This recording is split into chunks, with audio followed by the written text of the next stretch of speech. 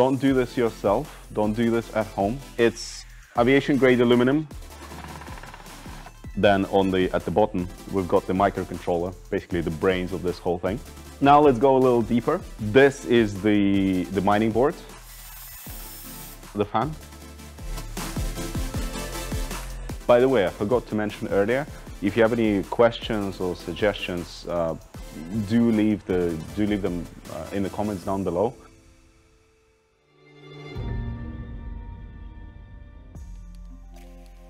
Hi, I'm Alex, founder of Heatbit. We make home devices that make you money. So today, I'm gonna show you what it is, how it works, and take it apart. It's gonna be a pretty long video, and I'm gonna be looking at my notes sometimes to make sure that I don't miss anything. Well, word of caution, do not take it apart at home. It's a high-powered and pretty complicated device. One, you will lose your warranty, and two, it may actually be dangerous if you don't know what you're doing. So let's start. This is a Heatbit Mini. It's a heater and an air purifier. It's working right now in the Echo mode, so it's mining Bitcoin at about 10 terahashes. It's very, very quiet. It's like a quiet AC mode. The air comes from here, comes out here, much cleaner and warmer if you use it in the heater mode. And here you've got the panel with the touchpad, also with the indication of the device performance. So you turn it on by pressing the power button.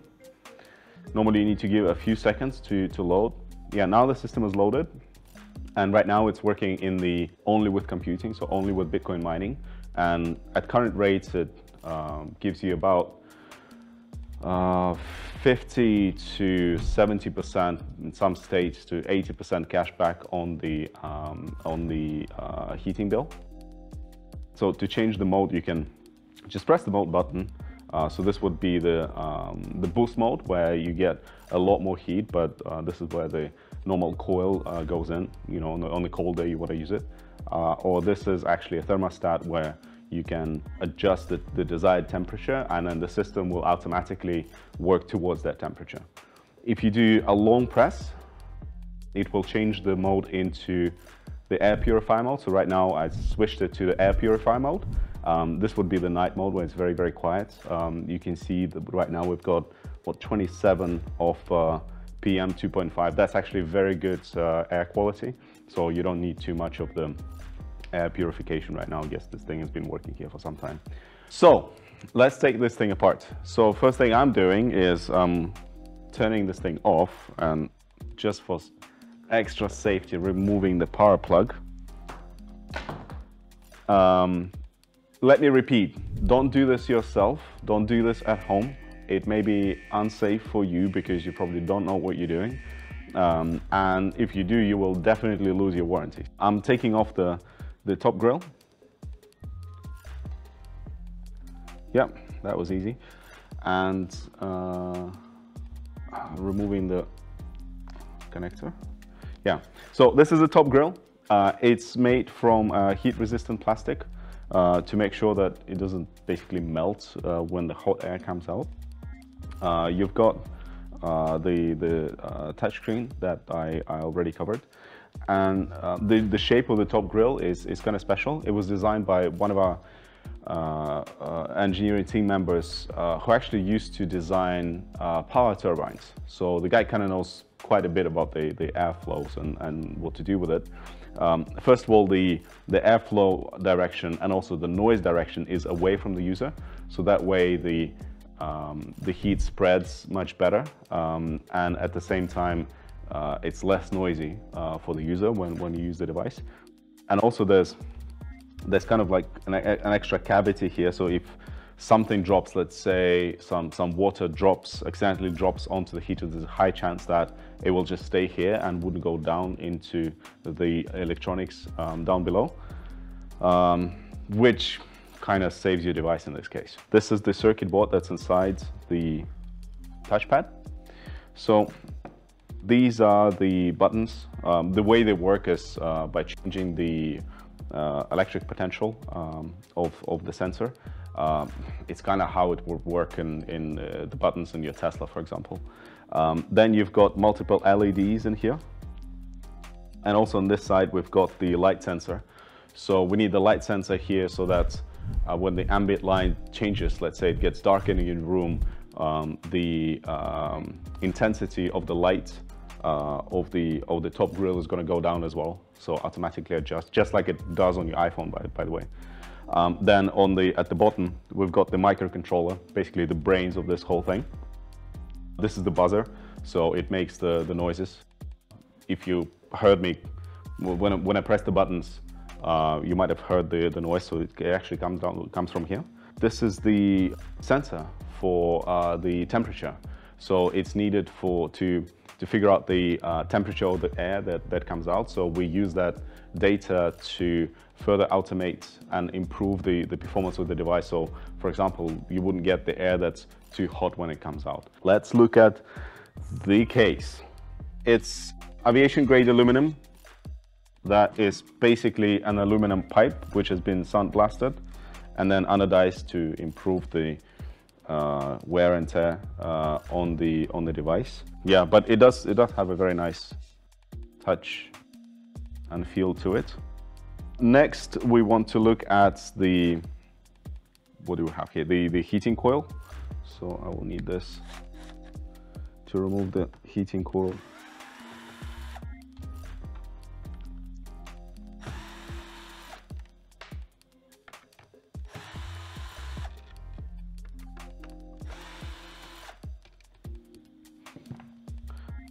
So let me, okay. So this is the heating coil. It's a usual heating coil, and it's here in case you need a boost in heat, in addition to the heat that comes from the miner. This heating coil has some pretty good safety features. It turns off when it reaches 125 degrees Celsius. This is one of the safety features to make sure that things and plastic don't start melting, and it shouldn't really reach 125 degrees Celsius. So if it does, then something is wrong. So it's good that it turns off. Next thing that we've got is fan and heating controls board. So that's the board that we've got here. Let me turn this around a little. So this is the circuit board that controls pull things out. The board that controls the fan and also the heating coil.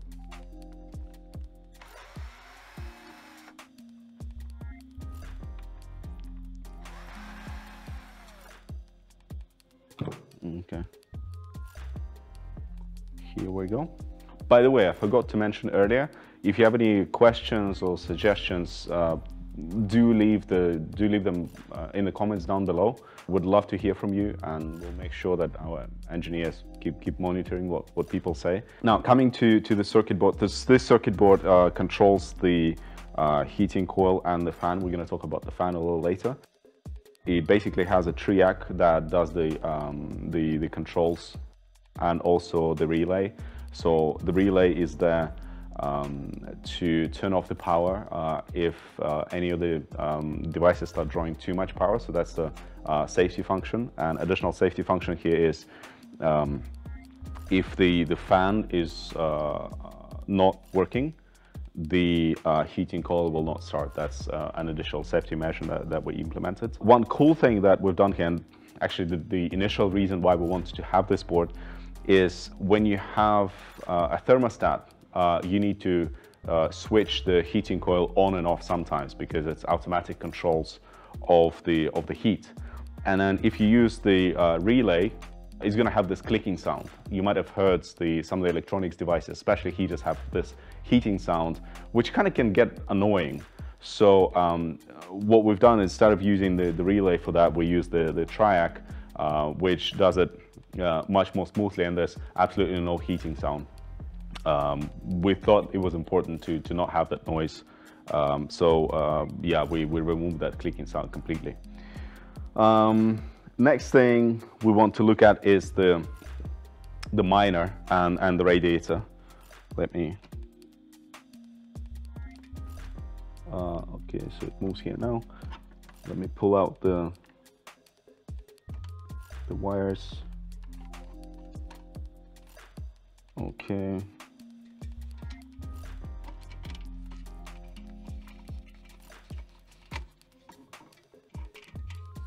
Okay, here we go.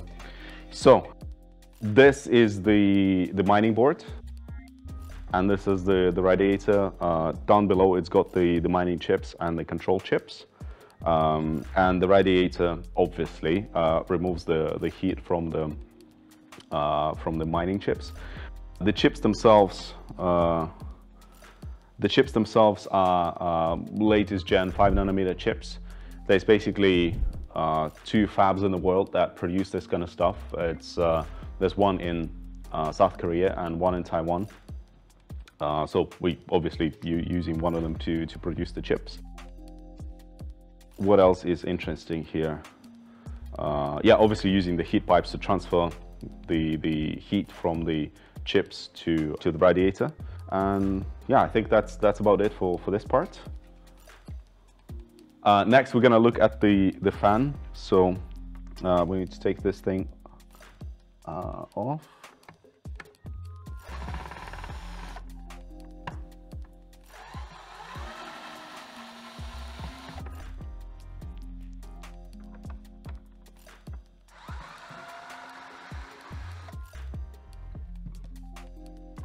No, one more.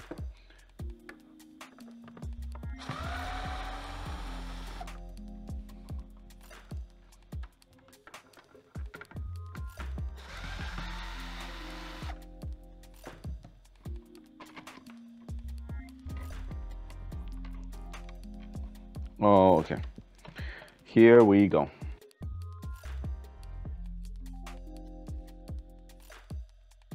So this is the fan.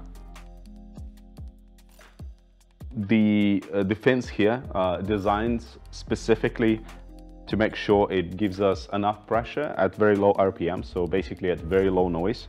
I mean, when I'm spinning it just like this, you're not gonna be able to hear it. But I can actually feel the airflow already. Yeah, this whole thing, by the way, the way that the device is built is according to our apparatus patent. So yeah, it's actually quite unique how this whole thing is built.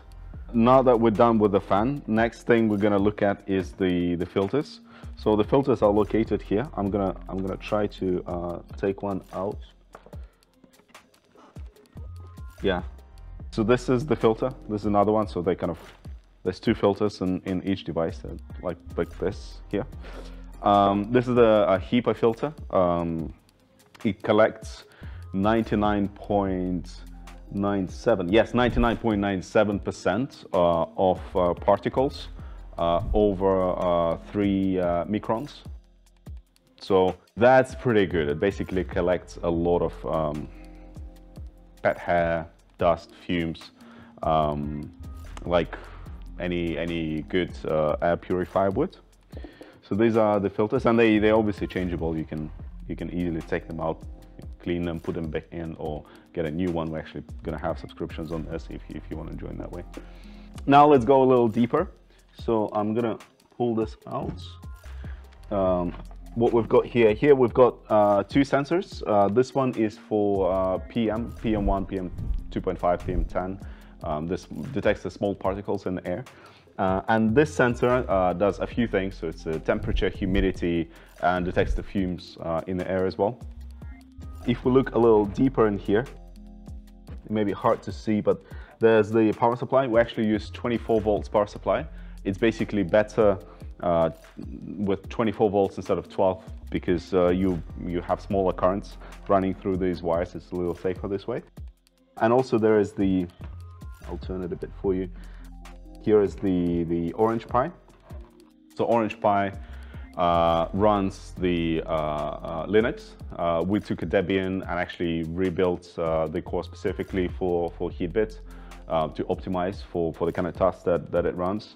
And Linux provides the Bluetooth connectivity, the Wi-Fi connectivity, runs any kind of general code that we need to run on the device. Yeah, Wi-Fi is both 2.4 and 5G. That's kind of natural. That's what's inside the Heatbit Mini. Again, if you have any questions or if you have any suggestions, please leave them in the comments down below. It's going to be super helpful for us. This particular device, we took it apart and reassembled quite a few times. So some of the things are not quite ideal, like some of the wiring. Of course, in the production devices, all the wiring is going to be done properly. And yeah, I hope you enjoyed the video. And yeah, let's keep in touch. Cheers.